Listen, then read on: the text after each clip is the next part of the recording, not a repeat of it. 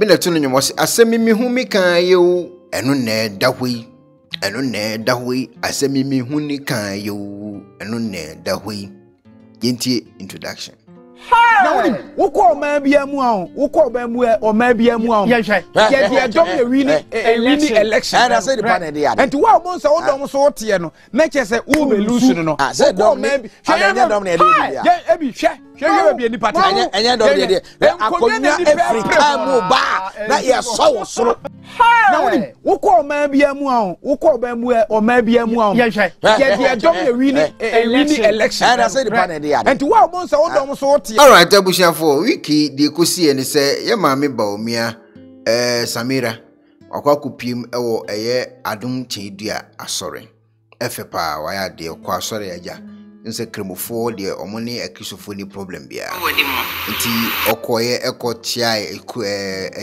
congregation ko kasa kama pa na we na nkofo kire say maami kope vote amfoze vote na ni akope edenti no mo kasa because video bi wa bonten a trend mo kire say Adom Kyei Duah nkofo na edi nkomo e no mo kire say ukọ ma bia mu a ye de dom ene win elections sisi ye kasa so Adom Kyei Duah so wo dom enti NDCfou say mo ye ne den ye wo say mo keka mo na asentem mo ye ntem election ma din kan ye win ni wa so dem enye spirit bi na e ba bibia o ye win elections e wa so dem enti Bawumia yere move o peke no eno no so nya sorry be 10 na 20 no members those said o mo ankasa akase okọ ma bia mu a ye de drum the win election na te ase o ma win abana no enti NDCfou mo start na mo ko pass o mo so wodom because the leader no nya ditum no gina ho kase o church members say ni na ekwa eno na case close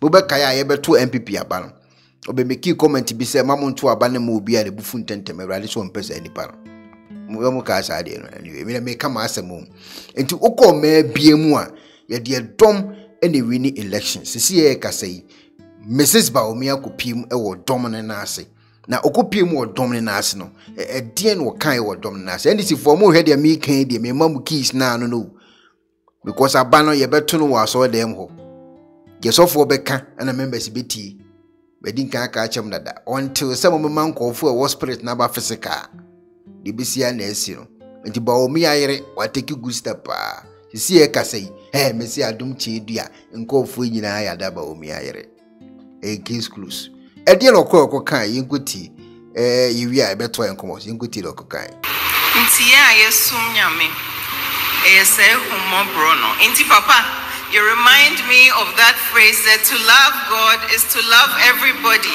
It's answer doya we no ye hu bi da e wo Ghana. Oh, sem kasie pa. Yes.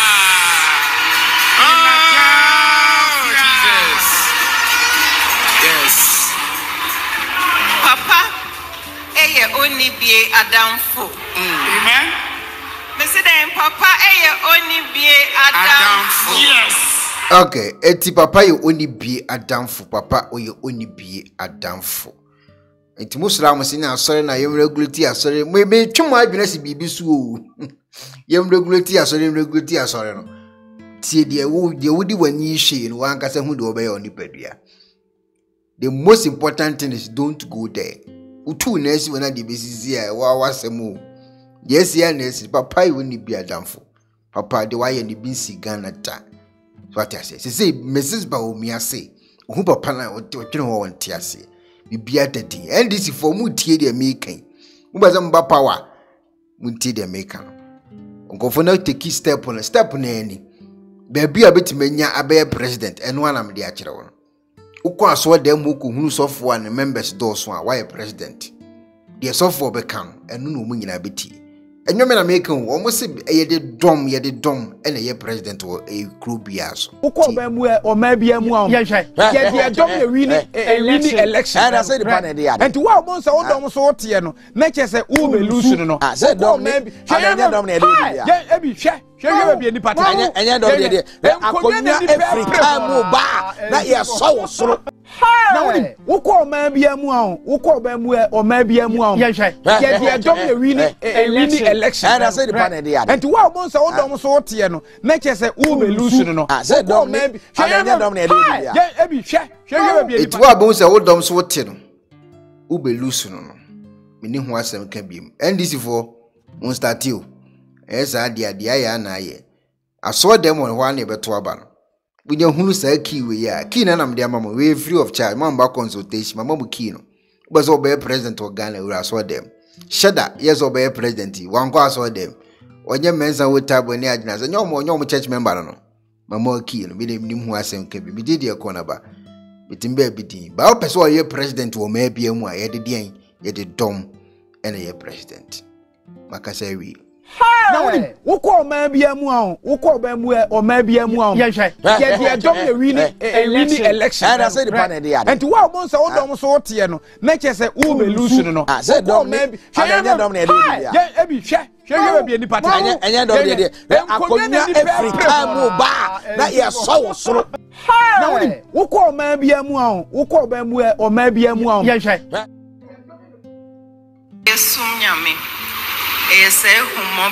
Inti Papa, you remind me of that phrase that to love God is to love everybody. It's answer doya we no ye hu bi da e wo Ghana. Oh, sem kasie pa. Yes. Oh, Jesus. Yes. Papa, eye oni bie adamfo. Amen. President Papa only be Adam. Yes.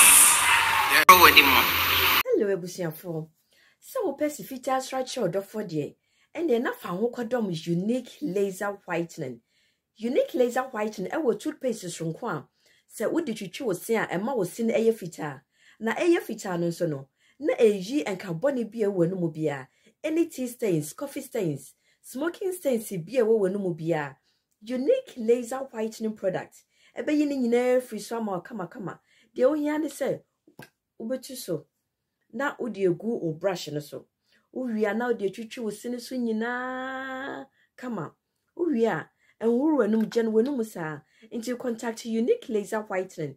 Ewa 079 99792330. 079 99792330. Unique Laser Whitening, or say Muni says. Pennyfo se bibiro wi asenti ne da ne atopnum na ne pabone fonti e wo se wo bambo hu hia na ne papa mu de Pro Technologies ana me kan fama wo ane Pro Technologies. We are specialized in both sales and installation of CCTV cameras. Yeton esa install CCTV cameras in the South Ghana and NASA brochure na ufi Ghana. Now pursue CCTV camera installation. We need Pro Technologies and in South. We get CCTV camera installation, electric fence, automated gate, access control, video doorbell, ana intercom, ana satellite TV, home theater. So upe biato, ana wato, and pese be install ma. Pro Technologies and our software na shenenso. Say fidye nyina from America brochime and this and papa na opedia men nwene ho na ne bo anso da form me kire ye know the web brochime mu ha ene e branch e wo Ghana ye ni mo bra wo bre into sika fire nsem se fanya japade ma wo Ghana wo da na ne tenese ye san general construction so web brochire na peso si fi o Ghana e dan plan bi o peso si se wa sha se dada ana afi na peso si